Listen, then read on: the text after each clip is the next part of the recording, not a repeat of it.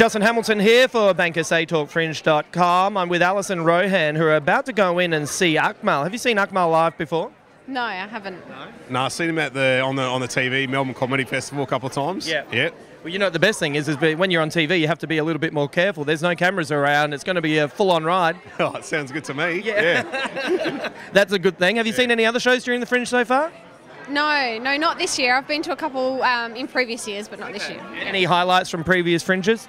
The last one I remember was a circus event. That was pretty fun. Yeah. Yeah. Well, that's one of the great things about the Fringe is you can see so many different types of shows. Do you have any plans to see any other shows, or are you just going to see if you recover from Akmal first? Yeah, now I'll see how Akmal goes. But yeah, I've heard there's a few guitar events that I wouldn't mind having a little look at and some acoustic stuff. So yeah.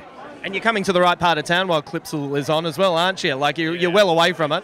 Yeah, that's right. Yeah. We were told that if we come to Adelaide that we would see a bogon or something like that, a bogon or something like that. A bogan. A bogan is.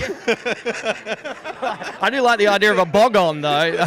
I'm really into the idea of a bogon. No, a bogan. I saw a couple that had Holden t-shirts on walking down the road, and they were really loud and screaming at people who are dressed in crepe paper. You look gay, you know, but with much harsher language. Whereabouts are you guys from? Melbourne. Yeah, right. Whereabouts in Melbourne? Just out of the city. Yeah, south of the city. Yeah, you've really come at the right time. That's the great thing about Adelaide. It really likes to put its culture up against its sport. Did you hear about Ennio Morricone last night, where he's about to start performing, and then the race starts, so they have to wait 40 minutes, and it's like he's written some of the greatest soundtracks of all time, and we got to wait for guys to stop going for 40 minutes. So anyway, hey, look, you've made all the effort to come here all the way from Melbourne. What would you say to people who are at home who still haven't gotten out of their suburb to come and check out the Adelaide Fringe? Oh, you should definitely come. This is a great time of year to be in Adelaide. Lots of stuff going on, and the Fringe is definitely happening.